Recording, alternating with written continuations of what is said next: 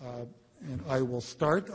I'm starting easy, and they get tougher as we go along. So, 55-year-old female with diarrhea for 2 years, denies weight loss or other significant symptoms.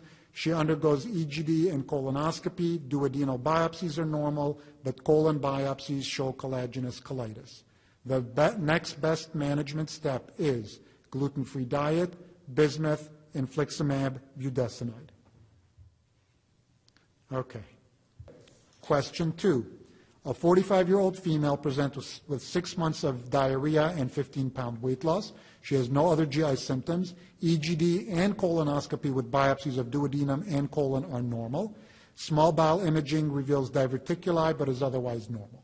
What is the next best test? Gastric emptying study, glucose breath test, mesenteric vascular ultrasound, or an H. pylori breath test? Okay.